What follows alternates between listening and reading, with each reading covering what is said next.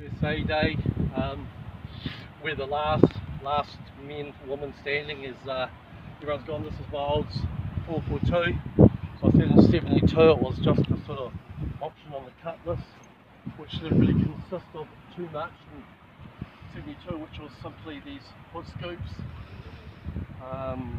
They're quite cool, the chrome trim around the wheel arches, which this has got but not on it, and box control arms to make it a bit stronger, which this has got. This particular car's actually got a 455 engine. Has a turbo trunk.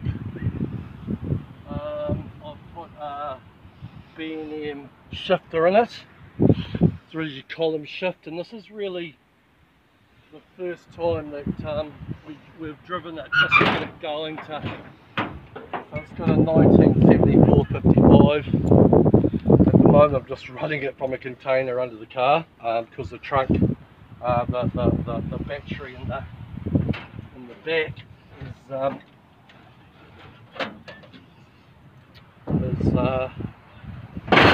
trunk. Oh, sorry, the petrol tank in the back here had a bit of trudge in it, so I did get it going off that. So I'm just going to fire it up, and my lovely assistant Lorraine is in the Hemi Challenger.